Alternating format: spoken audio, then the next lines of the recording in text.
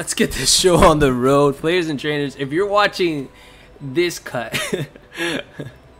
of the LDL Power Rankings Week 1, kind of as Jack and I were going through the Power Rankings, I realized I muted my mic because my dog started barking and I didn't want the barking to show up in the video. So you guys actually did not get my thought process or my note-taking.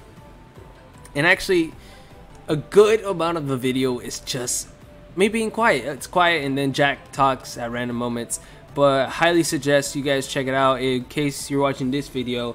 It's only going to be for the Utah Valley Talonflames, the Rome Empoleons, the Frisky Finney, and the 4th spot, which is, if I'm not mistaken, Waffles. So if you're one of those 4 players, then you guys can check out this side. But if you want to hear what I have notes taken for them, I highly suggest you stay. Regardless, you should stay. So first off, we have 7th place, the Utah Valley Talonflame. So Jack was actually talking a little bit about how Azu was able to really put in a lot of work there late game. How his opponent really lacked the prep for the Azu back Kyle.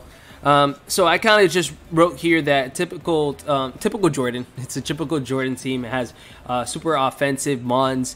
Nihiligal lead was pretty obvious. I think back Kyle could have played that better, but I really don't know how back Kyle plays.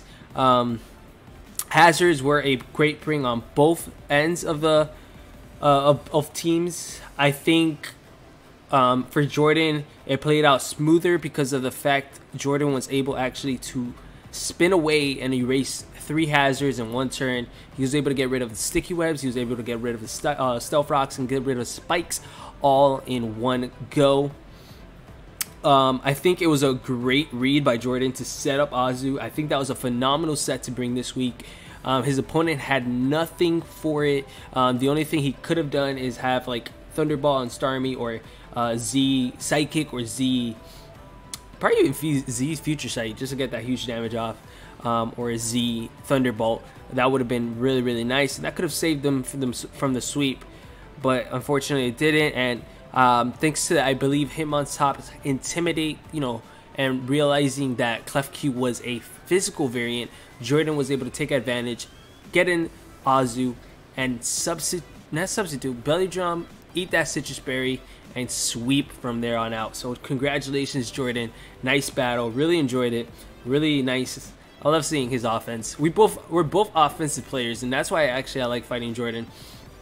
But moving on to spot number 4 in the Roman Empoleons, Aaron.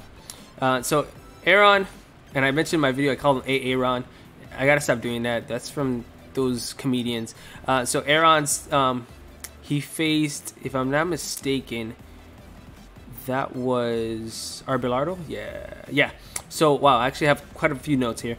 So when it came to Aaron's battle, I love the toxic spikes. Toxic spikes were so clutch for his opponent, because his opponent actually lacked a lot of hazard removal. He lacked hazard removal this week, so that was very smart of him to bring the toxic spikes. On top of that, he made a Percephalon switch in. Like, it's super cool because he rapid spin when his opponent did not switch in the Percephalon, and then when his opponent did switch in the Percephalon, he went for the Scald. It was a doozy, man. It was a nice battle to watch. So really like that.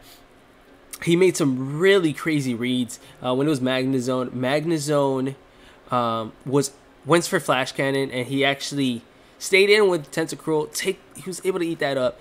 As soon as that happened, kind of revealed, hey, this guy's scarfed, and I think he might even outsped, so that was awesome. So he knew that he was locked into Flash Cannon. His opponents had to switch out, do this, do that. And he got free toxic spikes. And then when he did bring in the Tentacruel, right in the Magnezone again, he clicked the Thunderbolt, but Aaron made the read and went into Donphan. So I thought Aaron was making phenomenal reads this battle. So I really enjoyed. Now, his team is bulky. His team was super bulky. I don't think his opponent was as prepared.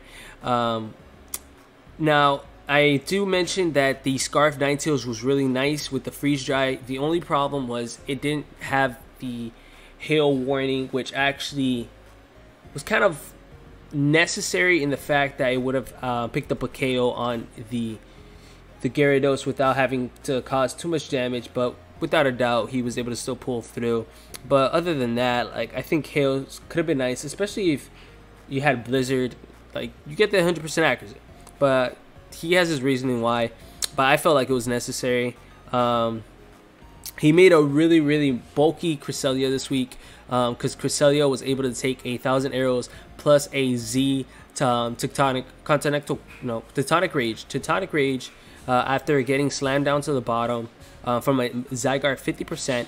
And as soon as he took all that damage, he was able to click that Moonlight, recover all that back. That was super awesome. That was really smart on his behalf, because it kept it very around longer, while his Zygarde just kind of dwindles down to toxic, really. So super smart by Aaron this week. So this team was super bulky, and on top of super bulky, his opponents were getting toxic from the toxic spikes, and I think the washer is being picked up in the back. I'm sorry about that. So yeah, the only thing I did comment as well was I don't know if his opponent here, Arbelardo, was aware that poison types can absorb the toxic spikes, and you have an Ariados who is technically a poison type.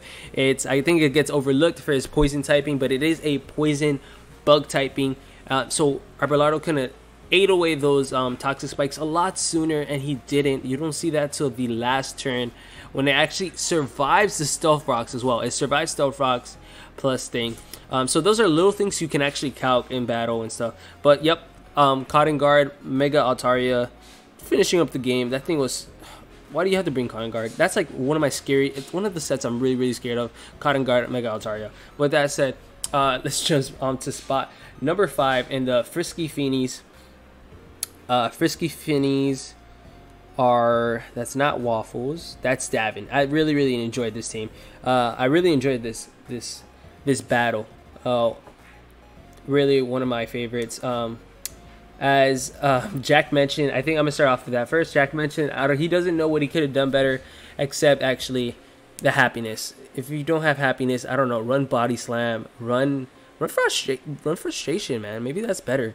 You'll get more damage off. So just the happiness with that, it's a very tricky area to deal with, because unless you gen your own mans, happiness is always going to be an issue.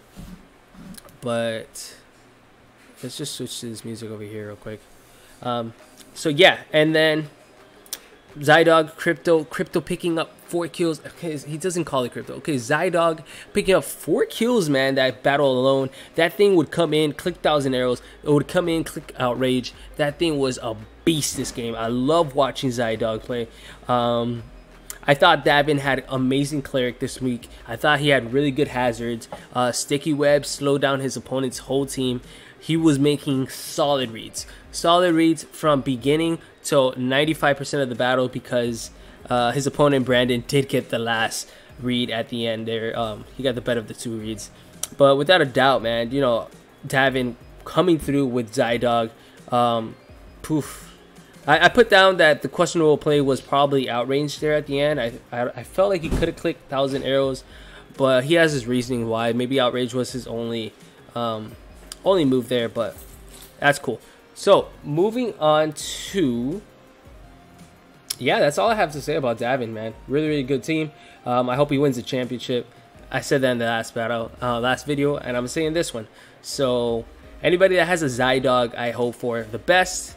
But anyone that has a Zeraora too, or Victini, anyone that has Victini, Zydog, or Zeraora, I always vote for. And that's because those are really fast, hard-hitting mons, and I like them. Alright, so moving on to the top 4. So top 4, I only have to talk for the Tempeh. Yeah, Tempeh, Trevenant, and I believe I let take off on this one, because we really enjoyed this battle.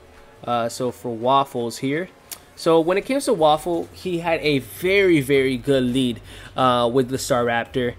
So as soon as Star Raptor came in, Max knew it was Scarf, and he was very, very scared. So he had to try his best to work around it, but every time his opponent would just click U-turn, so that was awesome. I think a bulky Mew holding the Choppleberry, not Chopple, Colbur Berry was amazing. Amazing prep on his part. It was able to stay along longer, get up rocks. Dragon Tail, a Jirachi who set up a Combine in its face. So that Jirachi was not having no games today. I thought Delmai's Anchor Shot was amazing this week. It did over 50% to Dragalge alone. So that shows like how strong this mon can be. Extremely how strong it can be. From the battle, we got confirmed that Star Raptor was Scarf because it outsped the Greninja. And last but not least, I thought that it's everything that kind of Jack went over. Shuckaberry, Heatran, very, very nice set this week.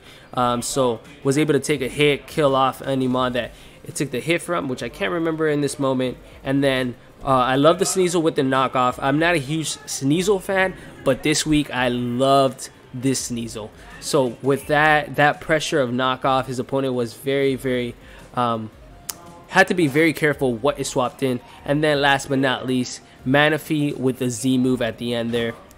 What better way to end the game than with a bang? So those are going to be the top missing commentaries of my notes for that. But I hope you guys enjoy the rest of LDL's season 1 of the off season. These power rankings should always, I hope they come forever, now and forever.